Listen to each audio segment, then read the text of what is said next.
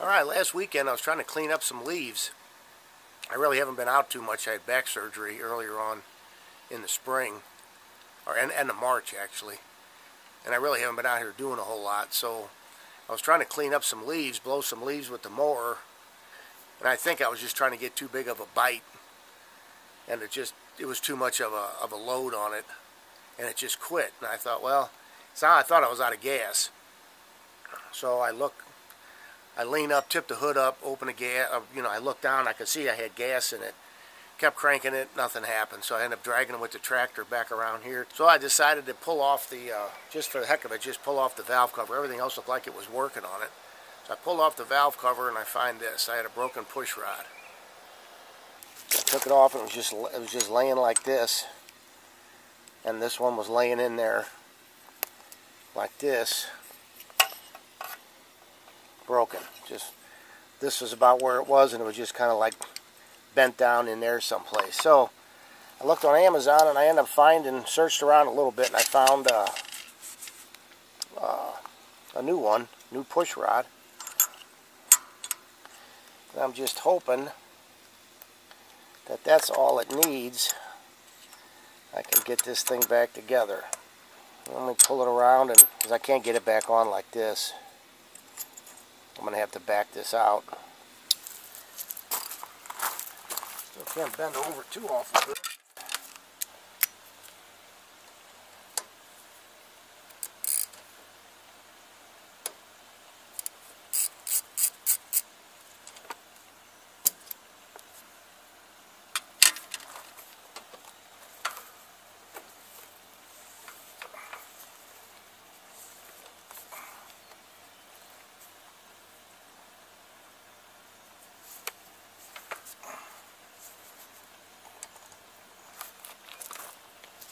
This one needs a little tightening, I think, actually.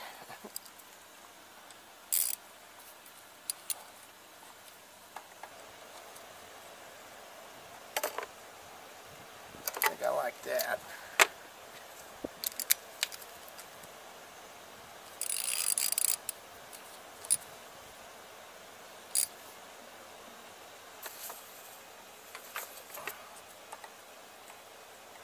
Looks good to me.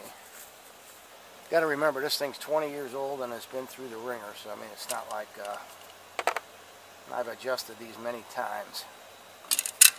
Looks like the gasket's still good. I think I put a new gasket on it last year.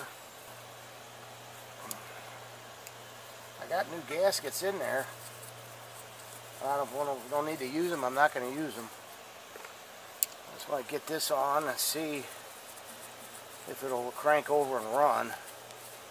That way I know there's nothing else messed up in it. There we go. There we go, and there we go. Alright.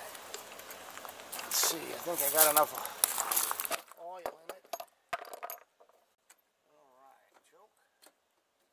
Okay, baby.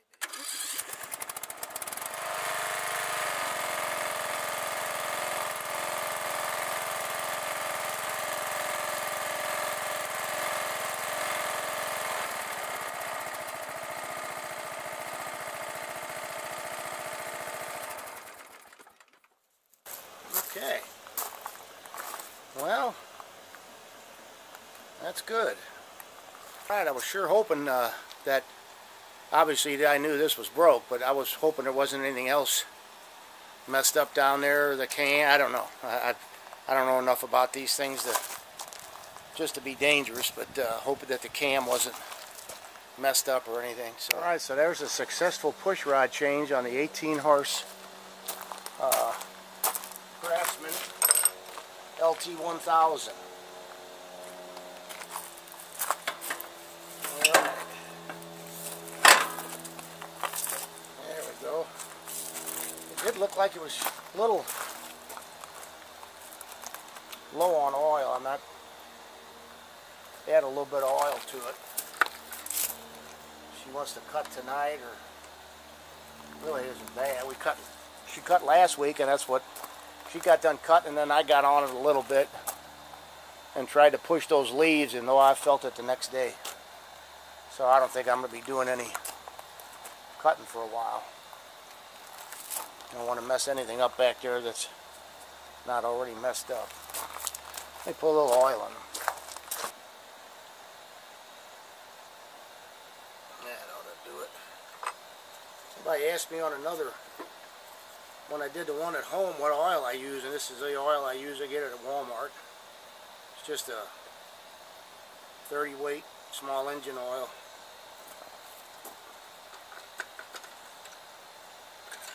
Yeah. Plenty for now. Starting to use little oils. A couple years ago, the float stuck in the carburetor and started dumping gas in the crankcase, and she was up cutting in the field, and she had headphones on, and she doesn't know what to. But evidently, I looked up there and I saw it was kind of smoking, and I waved her back in, because when you're going, the smoke's kind of going behind you, but she don't pay no attention.